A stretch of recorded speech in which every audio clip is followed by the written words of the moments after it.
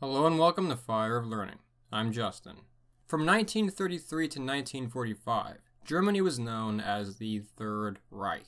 For these 12 years, Germany was under the rule of the Nazi Party, until in 1945 it was defeated in the Second World War. The Reich was abolished and administration of the nation was divided between the Allied powers. This is a story with which many people are familiar enough, but the question today is, if that was the Third Reich, then what were the First and Second Reichs? In this video, we'll answer that question and more, so without further ado, let's get to it.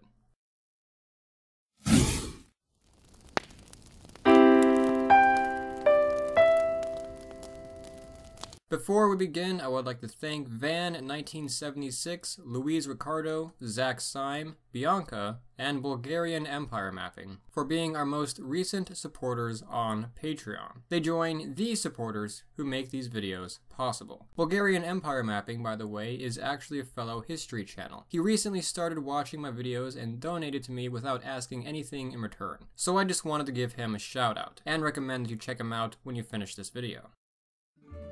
The first point I want to make is that Reich in German is a word that is often translated as empire, but it can also mean realm or domain or something along those lines. Let's go back to Germania, Germany in the time of the Romans. Much of Germany's early history consisted of numerous different tribes with appreciably close languages and cultures living alongside groups like the Celts in a land that the Romans called Germania. These tribes were not unified, and were in fact very fragmented. For a variety of reasons, including geography and the fierceness of these early Germanic peoples, what we now call Germany was never fully ruled over by the Romans. But the two peoples did interact considerably. When the Roman Empire fell in the late 5th century, the vacuum it left was filled by tribes from Germania who moved into the former borders of the empire.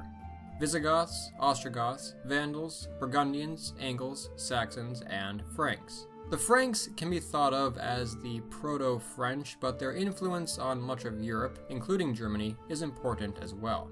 Quite quickly, their territory encompassed much of modern France, and then, in the 8th century, the stage was set for a very important person named Charlemagne to expand the Frankish Empire from Spain to Italy to much of Germany.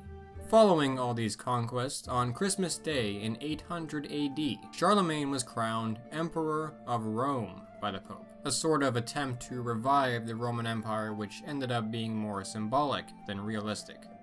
This is often where historians place the beginning of what would become the Holy Roman Empire, or in other words, the First Reich. However, Charlemagne's empire collapsed after the death of his son, and it was divided into three: West, Middle, and East Francia. West Francia would evolve into France, Middle Francia, a geographically implausible country, fragmented, and East Francia laid the foundation for Germany. And so the beginning of the First Reich is perhaps better placed at the reign of Otto I, who either revived or began the Holy Roman Empire, depending on how you see it, in 962 AD. Now, whenever historians explain what the Holy Roman Empire was, they'd like to begin with Voltaire's famous quote, that it was not holy, nor Roman, nor an empire. By Voltaire's time, the 18th century, when it was on its last legs, this was certainly true. It was religiously divided between Catholics and Protestants, German, and wasn't really even a state in the modern sense, let alone an empire. However, in the past, the Holy Roman Empire was a force to be reckoned with, and this was true for much of the Middle Ages, but gradually its power declined more and more. The main issue with the empire, which I kind of hinted at, is that it never really became a state in the same way that France or England did. Authority was never centralized. There was an emperor, but the empire consisted of a number of states which might or might not have been willing to listen to him depending on the context. And I don't mean like 5 or 6 states, there were hundreds of autonomous regions, eventually well over 1,000. Many were really just the size of cities in the surrounding countryside. Many were even smaller, called Kleinstadtreich, meaning small states the size of towns or monasteries. These states had a habit of not just disagreeing with the emperor, but with each other as well, and war between them was not uncommon. One perfect example was the 7 Years' War, where Austria and Prussia went to war. Prussia both was and was not a part of the empire, as it had territories within and outside of the empire. Yeah, it's kind of confusing. Much of medieval and Renaissance German history, therefore, is a story of the emperors, who were often elected by the princes of these states, by the way, trying to get the rulers of these smaller states under their thumbs, or at the very least on their sides. After the 30 Years' War, however, which ended in 1648, it was pretty clear that that was not going to happen, and the Holy Roman Empire descended into being what I would call a chariot with no horses, in the sense that it was a territory with a lot of resources, land, and people, but no way of harnessing that potential because it was an administrative nightmare. Still, I like to point out that it lasted for 1,000 years. Call it what you will, but there was a method to the madness. The Holy Roman Empire, the First Reich, came to an end in 1806 when it was officially abolished by the Archduke of Austria, who then began calling himself Emperor of Austria, as he was unable to defeat Napoleon's advances into the region. Napoleon conquered much of Germany and reorganized the mess that it was into a collection of larger states called the Confederation of the Rhine. These were puppet states, but when Napoleon was defeated, the German people decided that they liked the new way of doing things, and decided not to revive the old empire. This is not where the Second Reich begins, though. What they formed was the German Confederation, which was a little more of a state, but still very disorganized and not very cohesive. But this period, the 19th century, was a time when the spirit of nationalism spread all across Europe, and Germany was no exception. The concept of a German nation had entered the hearts and minds of many Germans, and by the 1840s there were attempts to create such a nation, though they ultimately weren't successful. Still, many now saw the creation of a German state as inevitable. The big question was, who was going to take charge of it? Austria, the traditional head of the German states, or Prussia, which had come to challenge the Austrians in the past century?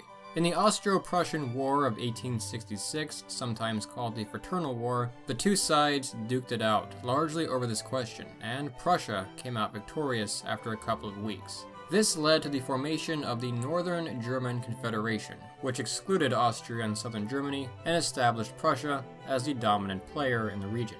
By 1871, however, the southern German states, with the exception of Austria, had united with the rest of the northern Germans, and the nation of Germany, or the German Empire, was proclaimed under Kaiser Wilhelm I, with no small thanks to his chancellor, Otto von Bismarck. Austria, to this day, remains a separate country. Oh, and then there's Liechtenstein too, which is basically the living remnant of the Holy Roman Empire. This German Empire was the Second Reich. It lasted from 1871 to 1918. In that time, Germany became an industrialized world power, home to a number of cultural and scientific advances. It set up colonies in Africa and Asia, and gradually its power came to even rival that of the British. With all these powerful states in Europe, namely Germany, now on the scene, the Europeans were starting to get uncomfortable with each other. This tension erupted into the First World War in 1914. Germany was defeated 4 years later in 1918, the monarchy was abolished, and the Weimar Republic was formed in its place, and that lasted until 1933. And so there you have it. But to recap here, the First Reich was the Holy Roman Empire in the many forms it took, which lasted from 962 to 1806, ending during the Napoleonic Wars. The Second Reich was a German Empire. It lasted from 1871 to 1918, ending with the First World War. If you'd like a more informative look into German history, I've done a two-part documentary on the nation's history, which covers it from ancient Germania right down to today. But either way, I hope you enjoyed this video. If you did, then I invite you to come check out the rest of Fire of Learning and to subscribe to keep up with more like it in the future. To help with the cost of production, Fire of Learning does take donations on Patreon, the link to which you can find in the description. You can support the channel with as little as a $1 contribution, however, simply subscribing to our YouTube channel for free is also a large help. A special thanks once again to our Patreon supporters listed here. We are also on Instagram, Facebook, and Twitter, so come check us out there too. Danke for watching.